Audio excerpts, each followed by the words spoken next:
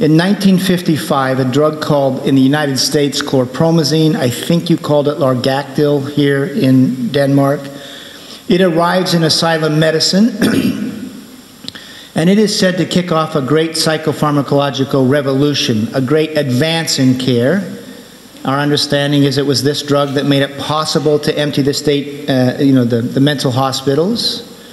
We remember this drug as the first antipsychotic, and if you hear those words, antipsychotic, as it's almost like as if it's an antibiotic, a specific antidote to psychosis. Then we get antidepressants, we get anti-anxiety agents, again, each time anti-something or other, as if they're specific antidotes. And then if we go forward in this story of progress, in 1987 we get Prozac. It's the first of the second generation psychiatric drugs, which are said to be safer and more effective than the first. So this is this rise up this medical ladder of progress. Then we get new atypical antipsychotics. And again, and so for example, in 1998, the U.S. Surgeon General in the United States named David Satcher. So this is our top doctor in the United States. He issued like a 500-page report on mental health, and here's what he said.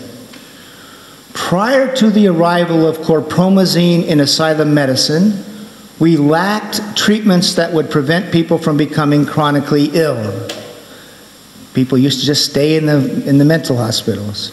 Now we have a vast array of safe and effective treatments for well-defined disorders that help people live more normal lives, function well. So that's the story of progress, okay? And certainly it's the story of progress that when I was a newspaper writer writing about psychiatric issues, I believed in. And at least in the United States, we used to hear this metaphor.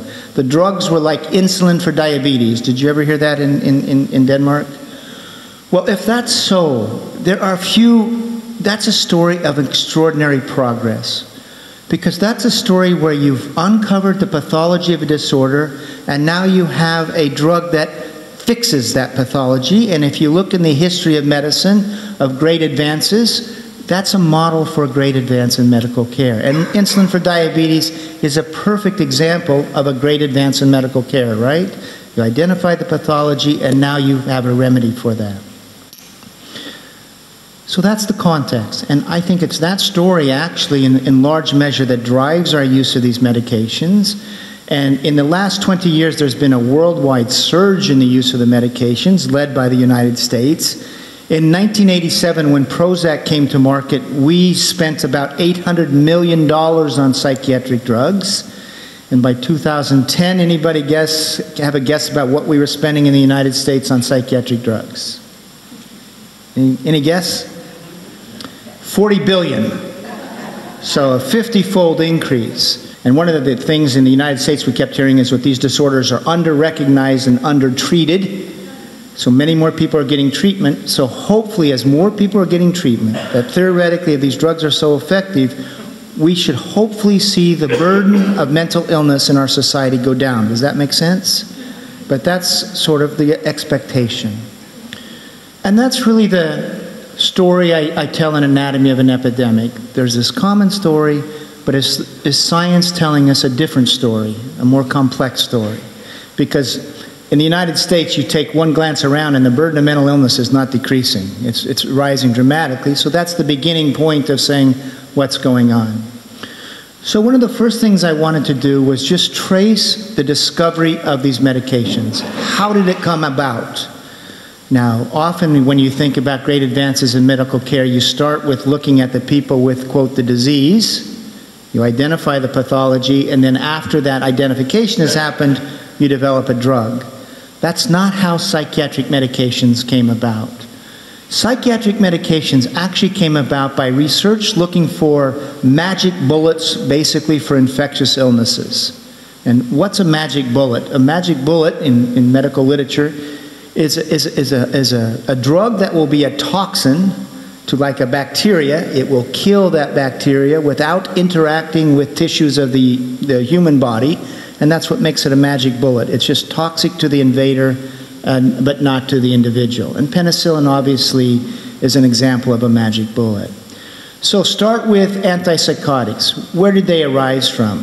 Well, they actually arose, if you go far enough back, into research for magic bullets against worm-borne illnesses. So they were running through different compounds to see if they could find something that would kill worm-borne illnesses without causing great damage to the body. And as they're doing this, they found a group of compounds that maybe seemed to have some merit in that regard. But as they tested those compounds, as they used them, they noticed a couple things, that they had a side effect in humans that might seem useful initially in surgery. And actually what the first compound did is, there was a problem with surgery with surgical shock when you cut someone open, and this new drug had antihistaminergic properties, so basically prevented this response of this body to this wound in essence. So they now begin developing this. It's French surgeons began developing this. And as they use it in surgery, they also begin to notice this. It induces a great emotional sort of tranquility, or people can't make an emotional response to the world. They talk about their patients being separated from the world as if by a glass wall. So what they realize is this compound seems to prevent sort of an emotional response to the world. And one of the things they notice, but it does it even while not making a person, so sedated they lose consciousness. So you could retain consciousness, but not mount much of an emotional response to the world. So the surgeons notice this. At some point they present at a conference, and psychiatrists say, oh, this is very much like a surgical lobotomy. It's causing a change in being, very much akin to what we see when we do an operation where we, in essence, sever the frontal lobes. Now, today we might think that's an odd thing to compare it to surgical lobotomy, because today we remember surgical lobotomy as a mutilating surgery, but it wasn't in 1955. In 1949, the inventor of surgical lobotomy, a Portuguese neurologist named Egas Moniz, won the Nobel Prize in Medicine for having invented surgical lobotomy. So it was seen as a miracle brain surgery. And what surgical lobotomy did is it did cause with great regularity a change in being where someone was less engaged, and that was seen as a good thing. That was the value.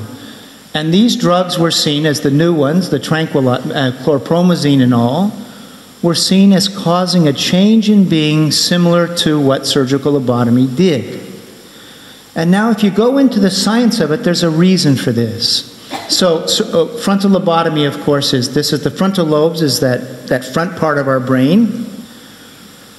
So if you look at how chlorpromazine or largactil works, it basically blocks the passage of messages along what are called dopaminergic pathways. And one of the dopaminergic pathways goes to the frontal lobes. So in essence, you are diminishing activity in the same part of the brain that surgical lobotomy did. So you can see the kinship. Anyway, when those drugs first came out, they were likened to chemical lobotomy. So I'm talking about the first, chlorpromazine. They were also called major tranquilizers. And does that word translate well, tranquilizers? It wasn't seen as an antipsychotic, and we'll get in a little bit to how they start being seen as antipsychotic. But that's where antipsychotics came from. Out of research into surgery, the drugs that they saw prevented a normal sort of emotional response to the world, and because of that, they saw that it would be helpful in asylum medicine. So that's the historical context for that. The next group of drugs we get are actually the anti-anxiety agents we now remember as anti-anxiety agents, and they arose from research into gram-negative bacteria. So you have gram-positive bacteria, and penicillin and other antibiotics are very effective against gram-positive bacteria, but there's another very common type of bacteria called gram-negative that penicillin is not effective for, so they were looking for magic bullets against this other type of bacteria. And they began using, testing different medications, and they came upon a group initially, this is actually for something called meprobate, that when they gave it to rats, they found that rats just didn't care. By that I mean is, is normally if you put a rat, for example, on an electrified floor, they'll become very aggressive. These rats didn't care. And once again, they didn't sort of mount any sort of emotional response to the world. They became much less aggressive. And this begins research into agents that eventually become the anti-anxiety agents. Because think about this. The rats aren't care, they're not getting anxious, their heartbeat is not increasing in times of peril, which is a sign of your usual emotional response. So they're saying, see, if you have people who are too anxious, they mount too much of an emotional response to the world, we can now have an agent that dims that response. And one of my favorite advertisements is when you see these drugs, and they're called the happy pills, when they're introduced in the United States. One of my favorite advertisements goes like this, or one of my favorite stories about these drugs. The scientists talked about this. If you see a car coming, about to hit you, you may still try to run, but you won't be afraid anymore, something to that effect. And the point is, you just won't mount your usual emotional response. And at the same time they were called happy pills, that sometimes they were also called don't give a damn pills. Okay, so that was the two things. Now the antidepressants came out of research into anti-tuberculosis drugs. The agents they're using are actually agents that were fuels sort of synthesized by Nazis, German scientists, during World War II as a type of fuel when their regular fuels ran out. So they get these type of fuels, and after the war, the Allies say, well, let's see if any of these novel compounds have, magic bullet properties. They find a couple that seem to be maybe effective against tuberculosis. They give them to TB patients, and they note, at least this is how Time magazine reported it, that the TB patients, and think about TB, you have lung problems, you're very lethargic. Supposedly the TB patients became roused. So they said, see, this is a drug that causes arousal, so maybe we can lift depressed patients, okay? The point of this story is this. All these agents were not discovered, this first generation, out of an understanding of what was going on in the brains of people with schizophrenia, depression, or anxiety. They were all brought into psychiatry because they had, in essence, adverse effects that were seen as helpful for psychiatric patients. So the antipsychotics basically quieted person, tranquilized them, made them less responsive. The anti-anxiety agents, very similar. And the antidepressants seem to be arousal agents. But they're brought into psychiatry because of these adverse effects. This now is going to get transformed into the chemical imbalance theory of mental disorders. So how do we move from adverse effects into this theory? Because now once we get to a chemical imbalance theory, that means they are fixing a pathology. And this story arises in this way.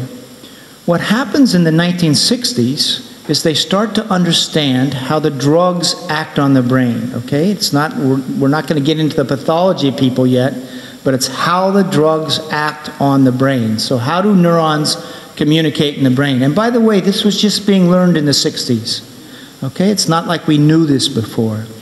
So you have one neuron, which we call the presynaptic neuron.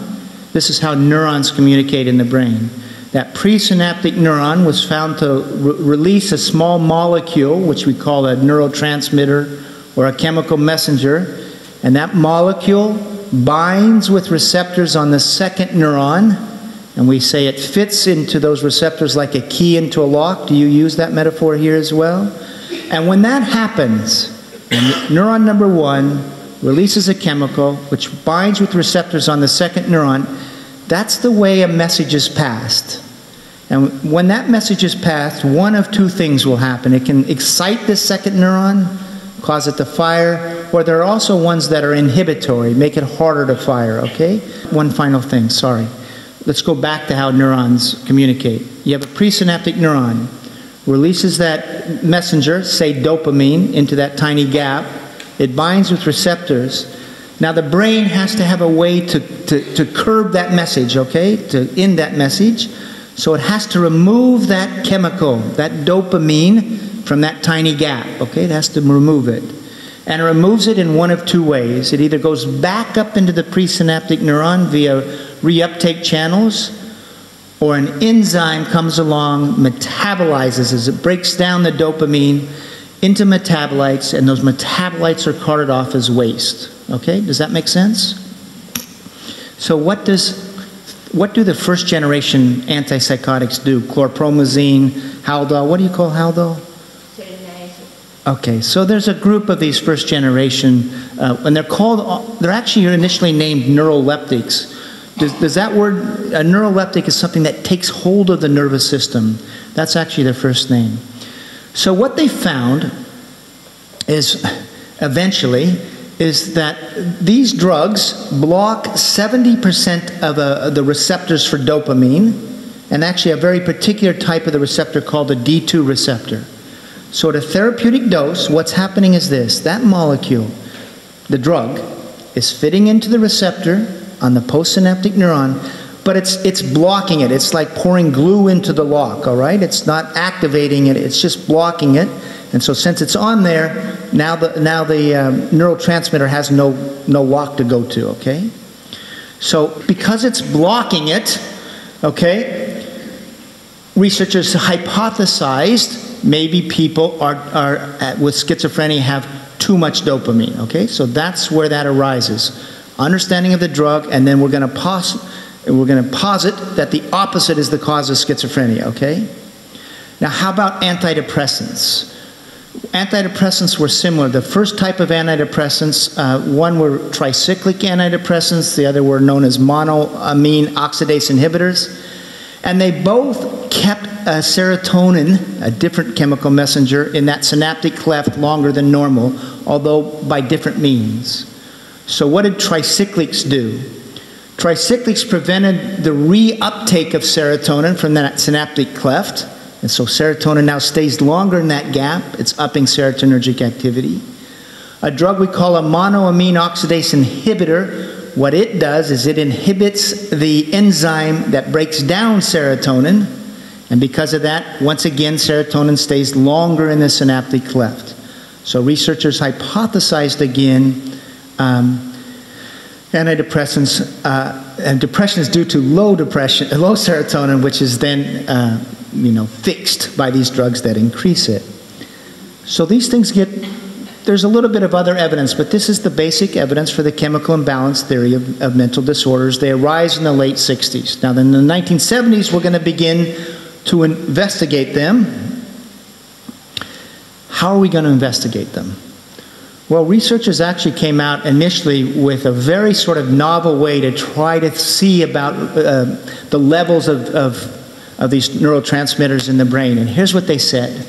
Let's start with this high dopamine theory of schizophrenia. An enzyme comes along, metabolizes the dopamine, right? Those metabolites are carted off as waste, and they're going to show up in the cerebrospinal fluid. So researchers said this: if people with schizophrenia have too much dopamine activity, they should have extra high levels of dopamine metabolites in their cerebrospinal fluid. Does that make sense? It's an indirect measure of it.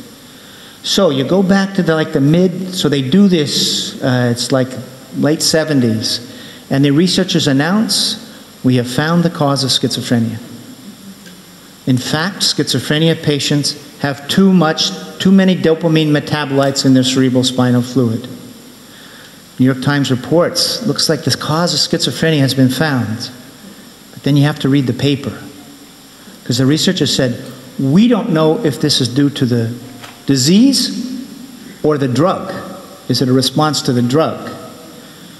And so now, next what they do is they do it in unmedicated patients, patients who have never been medicated. And once they do that, they do not find that the metabolite levels are abnormally high in schizophrenia patients. So what are they seeing? They're seeing, in essence, this. Well, this is the second part, but we'll get to this in a second. So, the brain, being this extraordinarily neuroplastic organ, has all these feedback mechanisms. You go on a drug, an antipsychotic. It blocks dopamine, right? It's acting as a brake. So what is your brain going to do to try to maintain normal functioning? It's going to put down the accelerator, right? And researchers say today it's trying to maintain a homeostatic equilibrium. Okay? It's trying to maintain normal functioning. So you go on an antipsychotic, acts as a brake. The presynaptic neurons, at least for a period of time, now put out more dopamine than normal. And because they're putting out more dopamine than normal, now more is getting metabolized, and that's why for a period you will show elevated levels of metabolites in your cerebrospinal fluid. Okay? Now the second thing is that once researchers came to understand that, they said this: maybe the problem isn't with the presynaptic release of dopamine, maybe it's that there's too many dopamine receptors and that the brain is extra sensitive to dopamine. So at autopsy, they find a way, and I don't know how this is done, but they have a way to label the density of dopamine receptors, and they found at autopsy, people with schizophrenia have 50%, 70% too many dopamine receptors. So researchers say again, and this article appeared in Nature, a very prestigious journal, we have found the cause of schizophrenia. It's too many dopamine receptors. All right? But once again, the researchers said, we don't know if it's due to the drug or the disease. And what they eventually managed to learn to do in the 1980s, particularly in Europe, some of this research was done, was actually label living patients, okay? And what they found is that prior to going on medication, they were not seeing abnormally high levels of dopamine receptors. But once you were on the drug, they did. And it was somewhere between 30% and 100% more receptors than normal. And you can read a paper, I think it's 1986, that says, our research shows this increase in dopamine receptors is entirely iatrogenic, meaning entirely drug-caused. And now this is an illustration that I took from a medical textbook without paying any copyright. Anyway, the point of this is now used as an illustration of how the drug responds to an antipsychotic. So what are you seeing here? You're seeing that the drug is blocked. You see those little white circles in the receptors? That's like the drug is blocking the receptors. And now, in order to try to maintain normal function, those postsynaptic receptors are increasing their density, their number. You see that? And this is often called now upregulation of receptors, okay? But I hope you see the mechanism here. Now, do you see a little bit of irony in this by any chance? Because schizophrenia was hypothesized to be due to too much dopamine. And by the way, one of the reasons, there was one other bit of information for that hypothesis, and that came from amphetamines. So amphetamines release dopamine, and it was well known that amphetamines could cause psychosis, induce psychosis. So that was another fact. But the irony here is this. They didn't find that, as a matter of course, people with schizophrenia or psychotic disorders have too much dopamine activity in the brain. But after going on the drug, you have the very problem or the abnormality hypothesized to cause the disorder in the first place. Now, of these two compensatory mechanisms, it seems like the extra release of dopamine burns out after a while. It doesn't stay. But these extra receptors do stay, and you'll see them at autopsy, okay? So let's go to the other main theory of chemical imbalances, the low serotonin theory of depression. Okay, so what do those two classes of drugs do? They keep serotonin and norepinephrine in the synaptic cleft longer than normal, right? So they hypothesize that people with depression have low serotonin. And basically, they do the same sort of research, okay? They look to see if the metabolite levels are different in depressed patients versus non-depressed patients, and they don't find that to be so.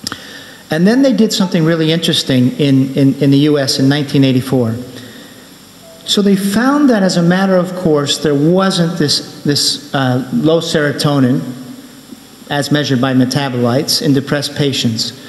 But they did know that certain patients seemed to respond better to antidepressants than others. It wasn't universal. So the NIMH in the early 1980s said this: maybe it's those people with low levels of metabolites in their cerebrospinal fluid, on this bell curve of metabolite levels, who are the best responders to antidepressants. So we're going to have a subgroup of depressed patients that do have low serotonin, and the drugs are going to fix that. So they ran a study in the early 1980s to test that hypothesis, and here's what they found. Yep, those metabolite levels fell along a bell curve. Some had lower, some had higher. But there was no correlation between metabolite levels and response to the drug. Those with high metabolite levels were just as likely to respond to the drug as those with low metabolite levels. So look what they conclude in 1984. You see this? I'll just let you read that. What you see here is the low serotonin theory of depression dying in 1984. Okay? Long time ago. So how does it get reborn? It gets reborn in 1987 when Eli Lilly brings Prozac to market. And especially in the United States, where we have direct-to-consumer marketing, it really became a marketing story. It's like insulin for diabetes. It was a way, as a metaphor, for helping people understand, really to help sell the drug. Now, what's amazing to me is it just shows the power of American psychiatry and the power, in essence, of the drug companies in the United States to export that story, because it got exported basically worldwide at one point. But you see it's dying here. How about the next point here? Stephen Stahl is a person who believes in molecular psychiatry, so he's very much biologically oriented. So in 2000, he writes a book called Essential Psychopharmacology. It's a textbook used in psychiatry. And he says there is no clear and convincing evidence that serotonin is a monoamine, okay? Monoamine deficiency accounts for depression. That is, there is no real monoamine deficit, all right?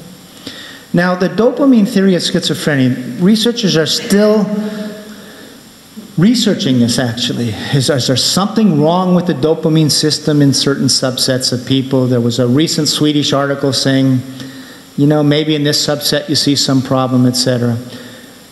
But the classic hyperactive dopamine theory of schizophrenia fell by the wayside in the early 90s. They said it's no longer credible. And this person here, Stephen Hyman, he's the former director of the NIMH. So at one point he's our top psychiatrist. He's also a neuroscientist. You'll see what he wrote in 2002.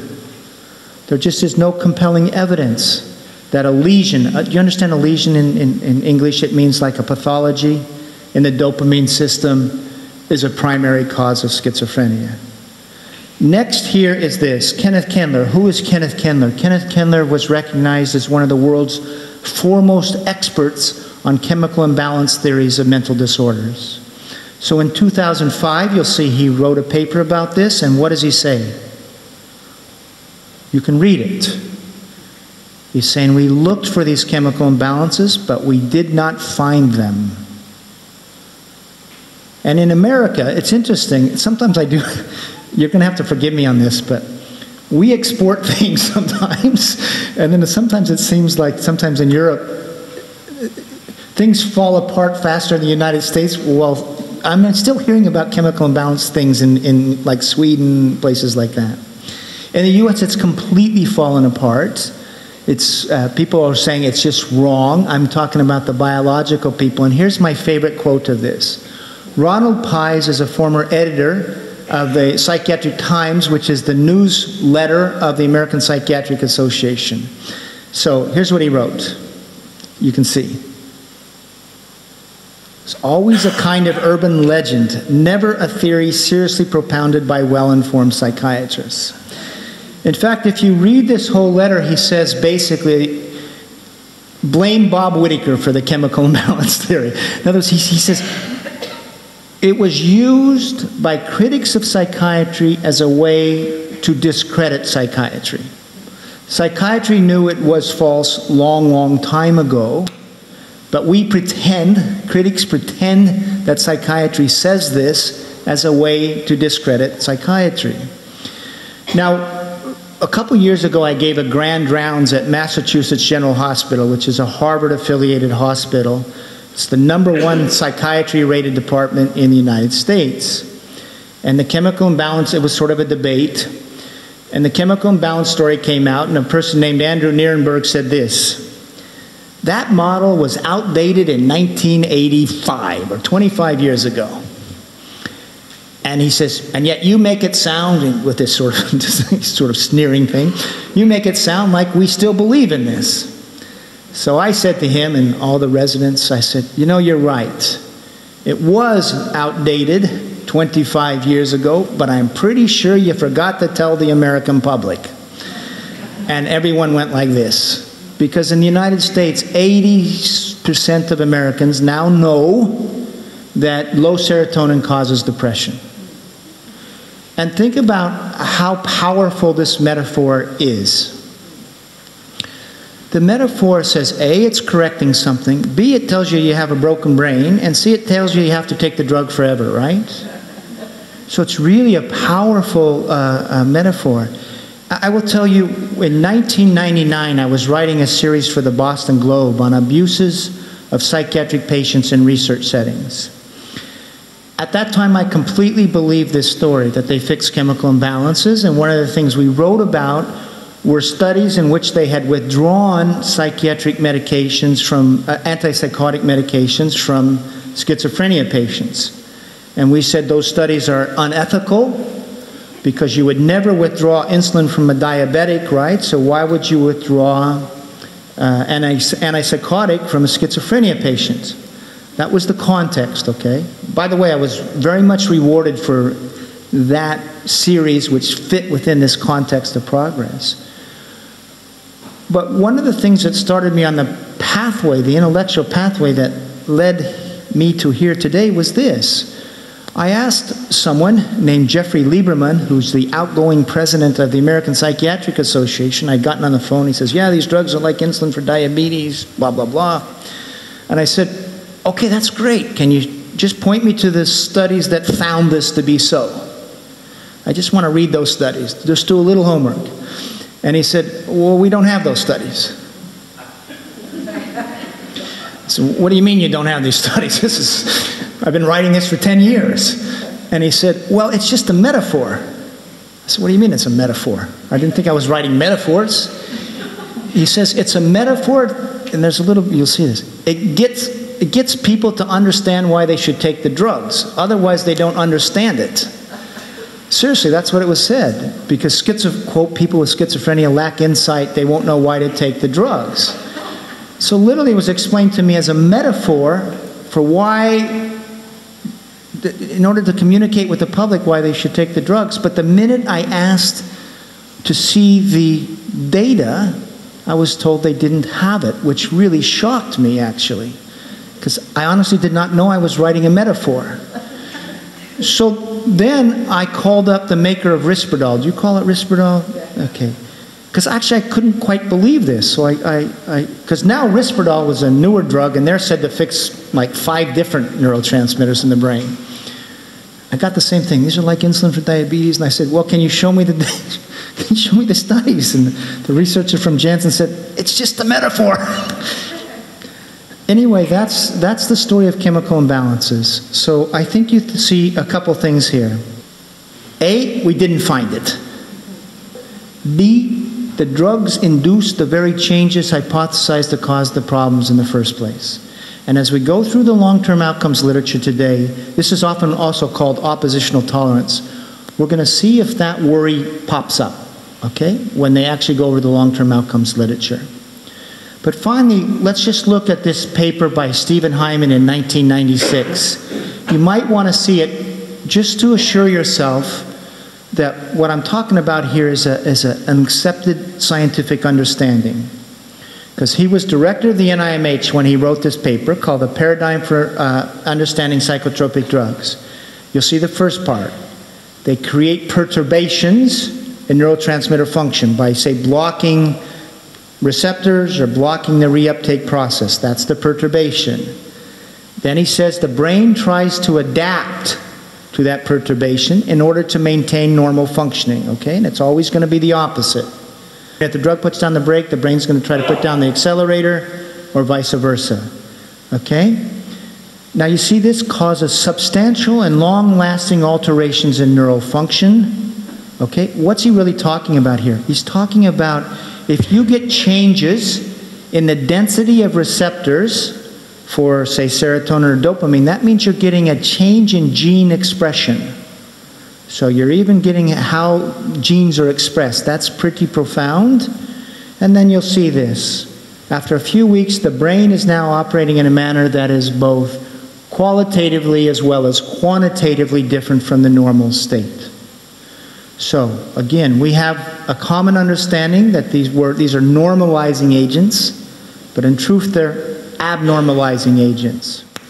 You can just see here, this is just the paradox I've been talking about here.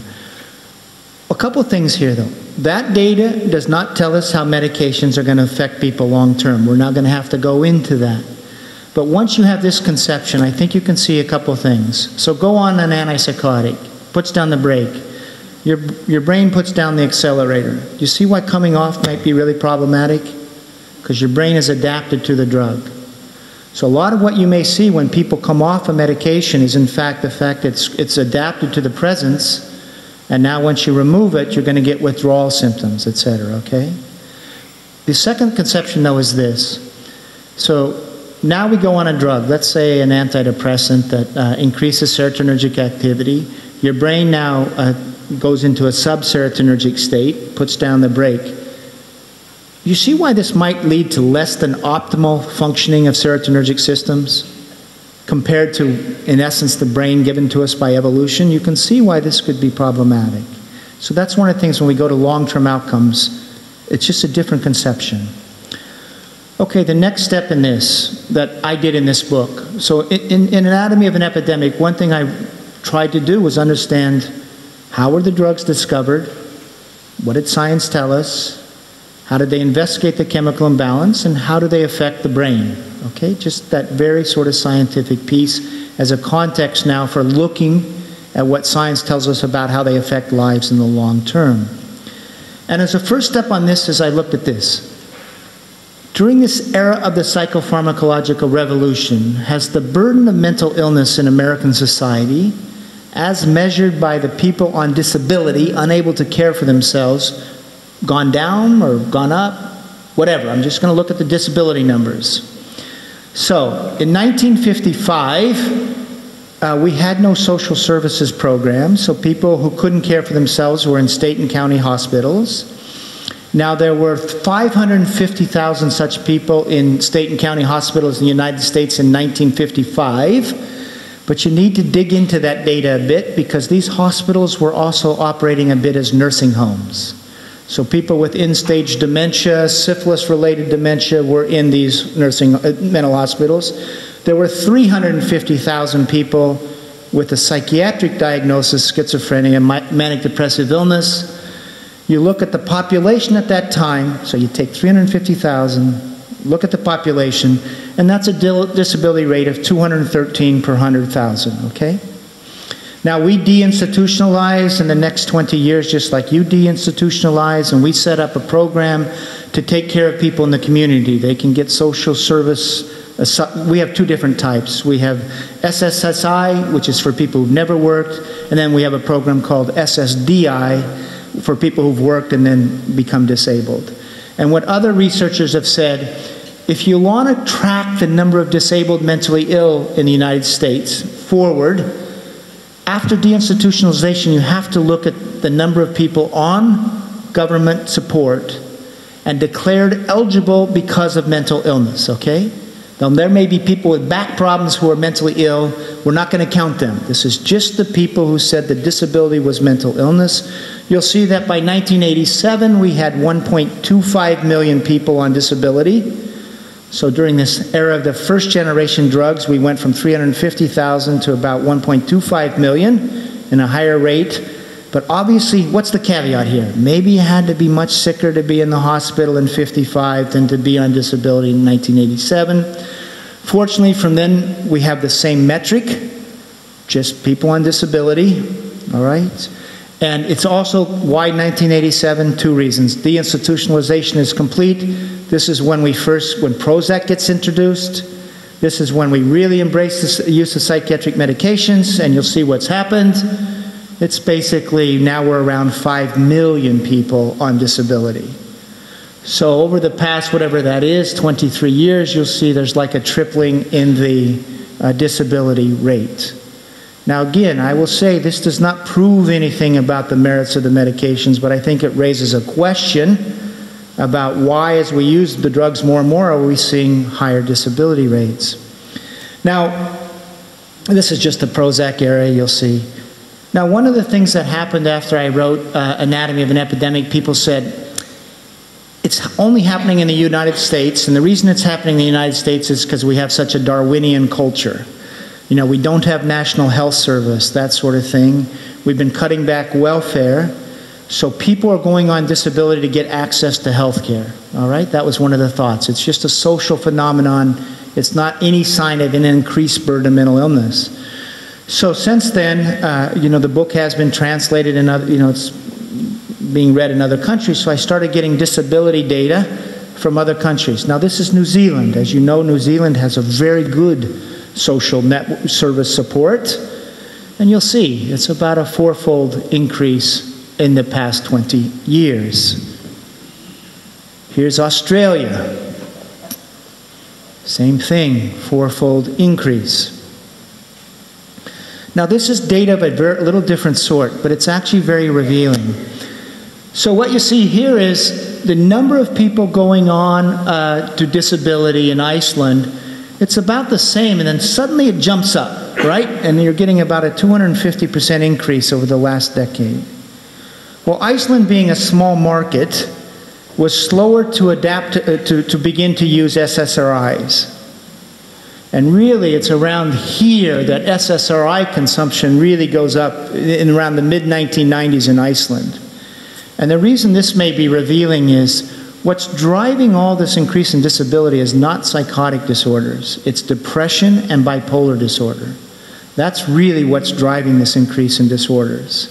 And so maybe by the end of the day we'll see, is there a reason that increased SSRI use might be stirring something like this? This is data, thanks to Olga, got me this data. It's just looking about the number of people going on disability each year. You'll see, and it's roughly tripled between 1999 and 2010. Now, I don't know about all your social policies in Denmark, but hasn't there even been some resistance to trying to make it harder to go on disability here in Denmark? So you'll see, even in spite of that change, you're seeing this rise. Now, here's Sweden. And this is, again, the percentage of people going on to mental illness. And the point is, the Scandinavian countries obviously have very good social support systems. You have some sort of national health service. So you're seeing it in these other countries. But the Scandinavian countries are pretty big. I don't know so much about Denmark, but Sweden uses a lot of antidepressants. I think you do as well. Anyway, you'll see that there's sort of it's universal. You see it in developed country after developed country that's really embraced this paradigm of care. I mean, these are dramatic swings upward in sort of the burden of disability. So, given that question, now the next step I went to do in this book is, okay, well, let's try to figure out, how do medications shape lives over the long term? And one of the reasons I think this book has gotten some attention in in various countries, and I will tell you it often provokes a very hostile response in certain segments. It's really the first book to look at long-term outcomes as opposed to the short-term effects of drugs. So how do we assess the efficacy of drugs? And starting with the FDA, we'll do short-term trials, right, like 6-week trials, and if they knock down the symptom of the target symptom of disorder better than placebo, we say it's effective, okay? And they get on the market. But what I want to see here is, how does it affect people's ability to function over the course of 2 years, 5 years, 10 years, which is a very different question than the short-term efficacy of the drug. So I'm a journalist, right? So the first thing I have to do is find out what is the evidence base for the use of antipsychotics. And by the way, in the early 1990s, I had a period as director of publications at Harvard Medical School. And at that time, there was a great emphasis on what was called evidence-based medicine. And so what is evidence-based medicine? Why do we need evidence-based medicine? The idea is, frankly, that it's quite possible for doctors to become deluded about their merits of their therapies. That's sort of what history of medicine tells us. And that supposedly science, if we can find a body of evidence, will help us know that what we're doing is helpful, okay? That's the idea behind it. It's not just clinical perception. Okay, antipsychotics. You go back to the 1960s. People come into an emergency room. They're either put on placebo, they're put on drug, and after 6 weeks, the drug-treated patients have a greater reduction of psychotic symptoms than the placebo patients, okay? So the drugs are seen as effective. They knock down the symptoms of psychosis better than placebo over the short term, and that's why the drugs get approved by the FDA and other regulatory authorities. And I'm not challenging this, okay? But I will tell you that the evidence for this is much less robust than you think. It's 50 years later, and John Bola was doing a review for the Cochrane Review, and what he wanted to see was he wanted to find studies where they were just first episode studies. In other words, the people coming into the study hadn't been previously exposed to drug. And believe it or not, 50 years later, he could only find something like 6 studies with a total of 500 patients. I'm talking about internationally. And he said in those 6 studies, there really wasn't evidence of short-term efficacy. Now, in those 6 studies, they were always doing some sort of experimental form of care. This is not just placebo, it was psychosocial. There were other attempts to sort of limit those symptoms. Anyway, I'm just telling you, in mainstream psychiatry, the short-term efficacy is seen as absolutely well-established. I'm not trying to challenge it. It's pointless. That's seen as well-established, okay? But I'm just telling you, if you actually dig into the evidence, it's not as robust as you might think. Then the next part is, let's go to the 1960s. You have people on these medications, and you're a doctor. What's your next question? How long should I keep them on, right? So they ran studies designed like this. They would take those people who were good responders, that subset of patients who were good responders to antipsychotics, and they had to be a subset because we needed to do these next studies in people whose symptoms were under control, okay?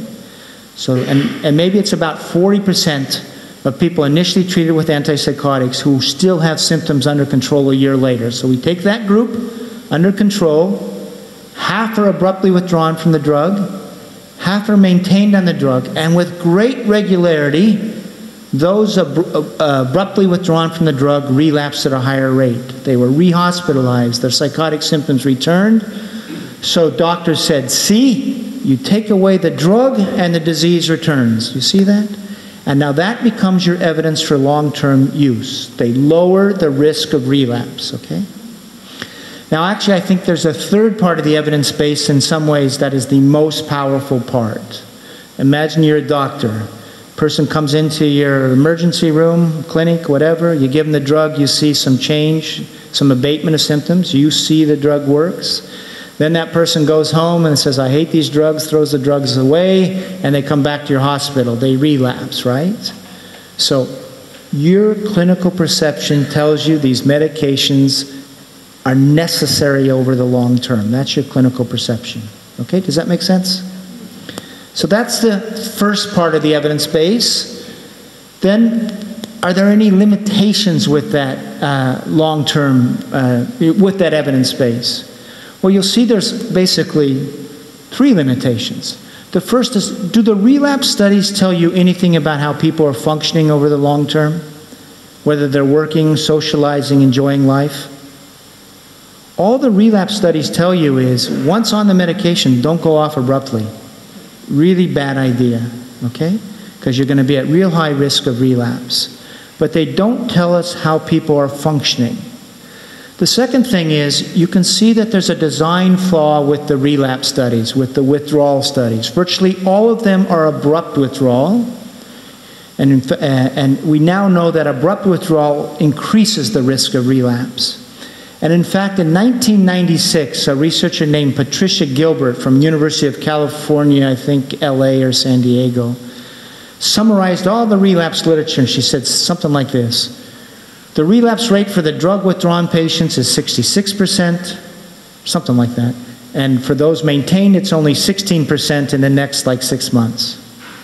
But then a well-known researcher named Ross Baldassarini from Harvard Medical School said, but wait a minute, these are virtually all abrupt withdrawal studies. What's the rate of relapse if you gradually withdraw the drug? And by the way, there basically weren't any studies designed to see if you could get people off successfully. But what he did find were studies, some studies where the drug had been withdrawn in 3 weeks rather than just cut off, or studies where people had been on an injectable, and so the idea is the drug left more slowly. And in those studies, the relapse rate was only 1/3 as high as in the abrupt withdrawal studies. So the point is the relapse studies tell us don't come off the drug abruptly, but there is a design flaw in terms of telling us what is the natural risk of relapse if you're not on the medication, okay? Now the third thing is this: do physicians have any experience with the natural course of psychotic disorders today? They don't see it, right? So they have no sense of how quote, schizophrenia may play out over a long period of time, or other psychotic disorders. It's missing that foil. So once we understand that there's limitations with the evidence base, the next step for me as a journalist is to say, okay, are there other types of studies out there that show that antipsychotics improve long-term outcomes, okay? Now the literature is vast, so what do I do as a journalist? I try to see if other researchers can point me to such studies. And in 2002, Emmanuel Stipp went through the literature. He's a pretty well-known psychiatrist from the University of Montreal, and he wrote this for European Psychiatry. After 50 years of neuroleptics, of antipsychotics, are we able to answer the following simple question: are these drugs effective in treating schizophrenia? There is no compelling evidence on the matter when long-term is considered. So you see why this is important to me? So this is a researcher who says he went out to see if he could find the evidence that shows the drugs are improving long-term outcomes, and he says he can't find it. Now one of the things, if you read reviews of anatomy, and there's plenty of hostile reviews out there, they'll say, I cherry-picked my data. In other words, there's plenty of studies out there that show the drugs are improving long-term outcomes. That criticism has been raised again and again and again, but here's what's never happened. They've never pointed me the study I've missed. So if I really had cherry-picked my data, they would be able to say, here's these other studies. And my point here is, since we have time today, you see the process I'm trying to do here? Can they point to other studies? And they're saying they can't. And then the next thing is this: if we wish to base psychiatry and evidence-based medicine, we run a genuine risk in taking a close look at what has long been considered fact. In other words, what he's saying is we may be surprised by what we find if we now really go through the long-term outcomes literature. And for me, this was like a green light. Okay, this is legitimate inquiry to ask how the drugs affect the long-term course of psychotic disorders. Maybe it's going to be surprising, but here's a mainstream researcher saying, this is legitimate, okay? We really need to see what science is telling us.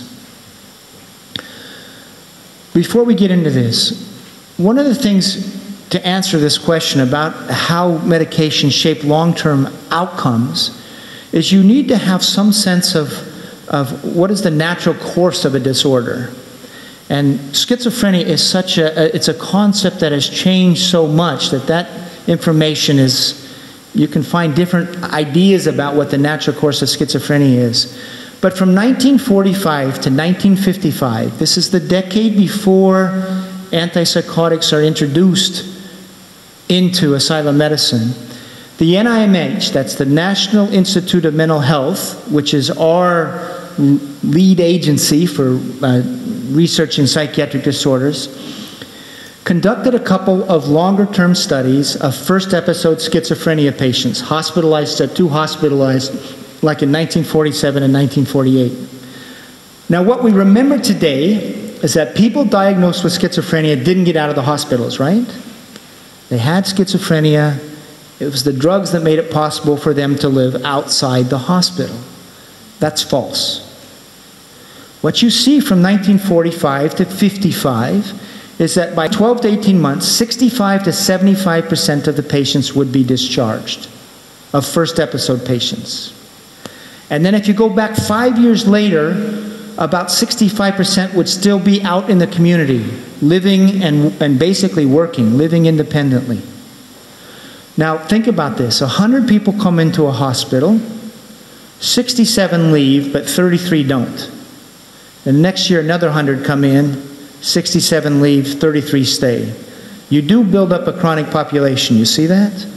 So what the doctors start seeing is the chronic population, that backwards population, and they tend to forget this first episode group that is getting better and doing okay 5 years later. And in England, where they were diagnosing schizophrenia more narrowly at this time, US did have a broader spectrum of looser diagnostic criteria. They did a 5-year study at the same time as well. And what did they report? At the end of 5 years, 1/3 of their schizophrenia patients simply weren't symptomatic anymore. They were no longer schizophrenic. They had had a schizophrenic episode. There was another 20% that was symptomatic but able to function okay. In other words, they could work, they could deal with their symptoms. And you have this sense of schizophrenia outcomes sometimes referred to as a 1/3, 1/3, 1/3. And it meant that the spectrum of outcomes. And if you really go into that, it means this. 1/3, this is prior to the arrival of the drugs, would have an episode, a time of schizophrenia, and then it would pass. It wouldn't become permanent. And maybe they'd be, as one person said, have some odd ideas, but they would be okay. Then there'd be another 1/3 that would be out in the community and able to function okay, but maybe still symptomatic, hearing voices or whatever it may be. And then there was a 1/3 that was chronically ill. And the point of this is we have a memory of schizophrenia as a necessarily diagnosis that leads to a deteriorating course. That's just not true from 1945 on, okay? So, that's the first data point. The next data point is, believe it or not, in the US, they did do a big study in 1956 and 1957 of over more than 1,000 first episode schizophrenia patients that just looked at discharge rates for those treated with medications and those treated without medications, without the new antipsychotics. The discharge rate was actually higher for those not treated with medication, and it ended up like something like 88% after 18 months. My point is, there's plenty of evidence before we get into the drug era of people recovering from a psychotic episode or what's called schizophrenia and being able to go back into the community and work, and we sort of lose that memory of that possibility. Okay, so we go forward, and then we'll get into the studies here in just a second. Well, why don't we start the studies? The first well-designed study was a 9-hospital study done in the 1960s by the NIMH, and it has 4 arms.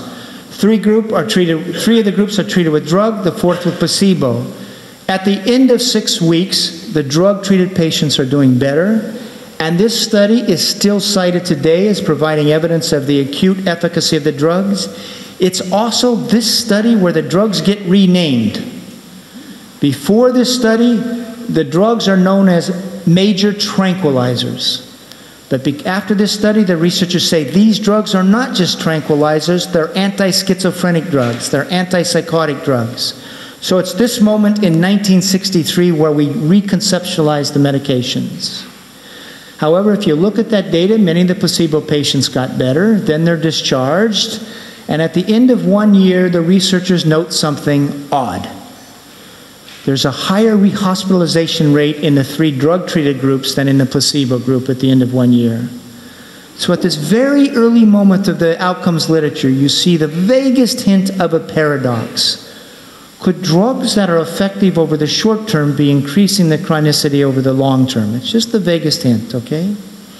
Next, we have a retrospective study done by Sanborn Bachhoven at Boston Psychopathic Hospital. He's got data from a group of patients, first episode psychotic patients, treated in 1947 with psychosocial care, but no drugs, obviously. And now he's got a similar group of patients treated in 1967 with psychosocial care plus antipsychotics, okay? He follows them for 5 years, and what does he notice? Two things.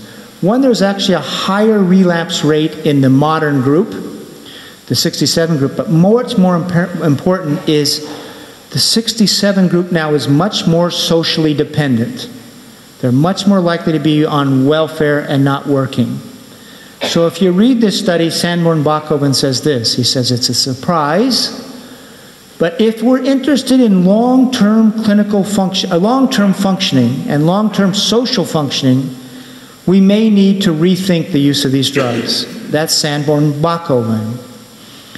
Because of this, in the 1970s, the NIMH actually revisited the idea of the use of antipsychotics. And they ran 3 studies with a longer-term outcome. One was 1 year, one was 2 years, one was 3 years, to see are they really helping people over the long term and in the aggregate. The first study was done by Maurice Rappaport at the University of California, San Francisco. It was designed like this. People come into the hospital. They're either randomized to drug or they're randomized to nothing. Okay, it's not even placebo. They're just in the hospital, then they're discharged, and then they're followed for 3 years. Here's his findings. Of the 41 randomized to nothing, 24 never needed to go on drug, and it was that 24, that group that was able to recover from their psychotic episode without going on antipsychotic, that had by far the best outcomes at the end of 3 years, both in terms of social functioning and relapse rates. And we're going to see this later on. Only 7% of that group relapsed in 3 years, okay?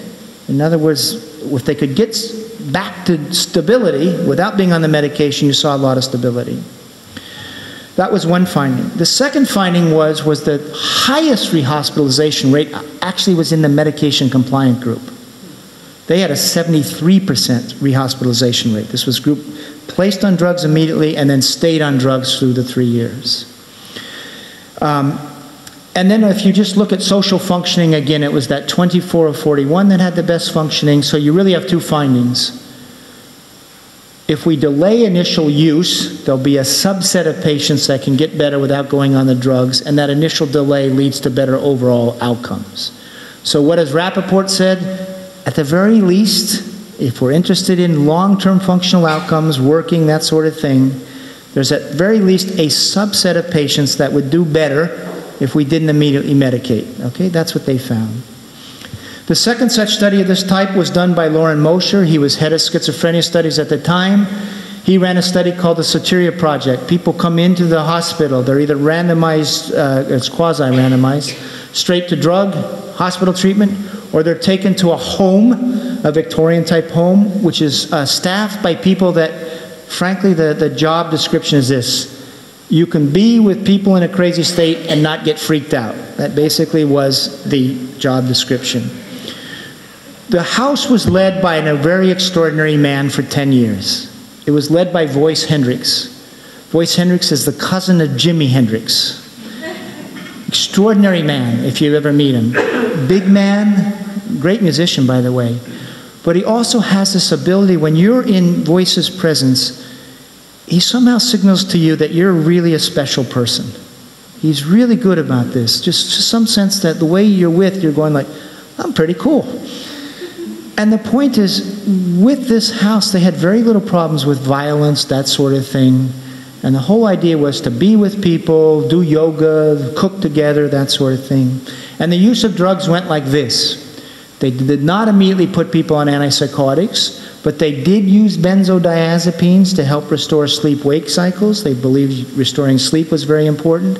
And if after 3 or 4 weeks someone was not doing better, they would put them on an antipsychotic, okay? So it's a delayed use model. What are the findings? They eventually ran 2 Soteria houses. One finding, psychotic symptoms abated just as quickly in the Soteria patients as those treated conventionally with drugs. 2, at the end of 2 years, they had better overall outcomes, lower psychopathology, more likely to be working, that sort of thing. And 3, here was the drug use.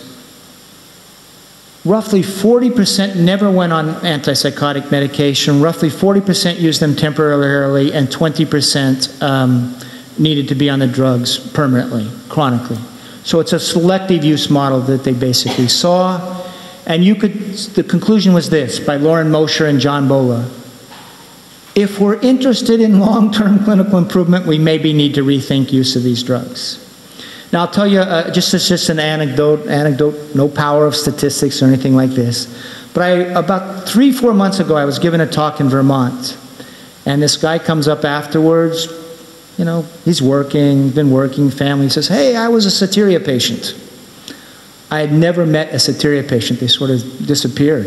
He was one of the people who went there, stayed about 3-4 months, and he was so psychotic, he was taken to the emergency room, you know, by police, okay? And he had basically been psychotic apparently like for a month. This was not like a minor thing, but for him it was turned into something of a lifesaver. So that was the second study. The third study was done by William Carpenter. He's still a well-known researcher in schizophrenia research in the United States. It was designed like this. It's done in-house at the NIMH hospital. It has 49 patients. The idea is to show that psychotherapy is helpful. Everybody's going to get psychotherapy. 27, however, are not going to get drugs. 22 are going to get drugs. Both get psychotherapy. And what do they find? Psychotherapy helps both groups.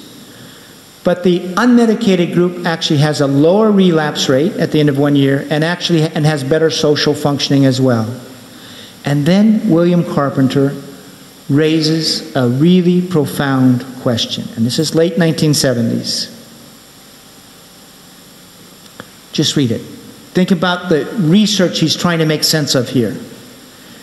He's saying the drugs are effective over the short term. Once on, boy, if you come off, you have a high relapse rate. Yet in all 3 studies, a higher relapse rate was associated with the usual standard of care. So he's trying to make sense of this paradox. And now he's worried that the drugs are causing a biological change that makes people more vulnerable to psychosis. Now you see why this is so profound? All drugs have risks and benefits, right? So let's say risks are over here. He's worried about the benefit side of the equation. He's worried that these drugs that are meant to diminish psychosis, could they be increasing the risk of becoming psychotic long term? Okay? And maybe we'll pause. Just one last point here. When we talk about how an intervention shapes long-term outcomes, it doesn't mean that nobody does well on that intervention. It means like you have to know sort of like what the natural capacity is, and are you to recover, say, and are you improving that or are you lessening that? And so, for example, the Hippocratic Oath. What's the Hippocratic Oath? Do no harm, right? Now, normally we take that to mean don't make your patients worse. But it's actually, I think, much more complicated than that. What Hippocrates is saying is there's often a natural capacity in nature to recover from an illness. And your intervention has to beat that natural capacity to recover. So, for example, imagine there's some illness and you do an intervention and it cures 50% of people and the other 50% stay the same. No one gets worse from the moment they come into your office. 50% cure, 50% stay the same. Have you met your Hippocratic Oath? No one got worse. What do you think? Who thinks they met the Hippocratic Oath? Okay, I think most people would think yes. And the answer is you don't know. Because what happens if in nature the natural recovery rate is 70% and only 30% stayed the same? Your intervention has actually lowered the recovery rate from 70% to 50%. So as we go forward with this question about how antipsychotics and how antidepressants shape long-term outcomes, it does not mean that everybody is getting worse or anything like that.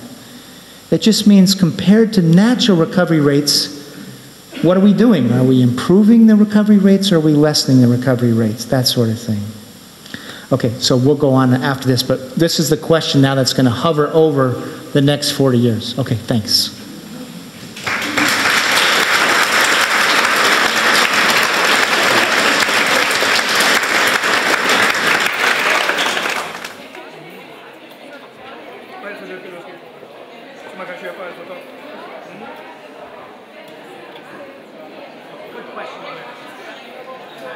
Kan man se det på hemsidan?